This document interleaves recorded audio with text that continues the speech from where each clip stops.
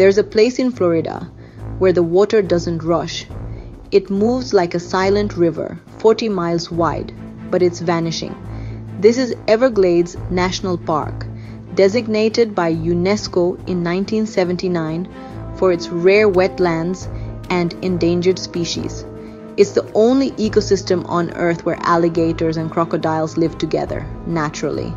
But today, over 50% of the original Everglades has been lost, drained, diverted, and developed. Beneath the sawgrass and still waters, something strange is happening.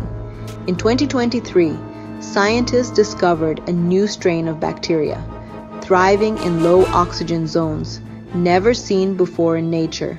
Adaptation in motion, or a warning we don't yet understand.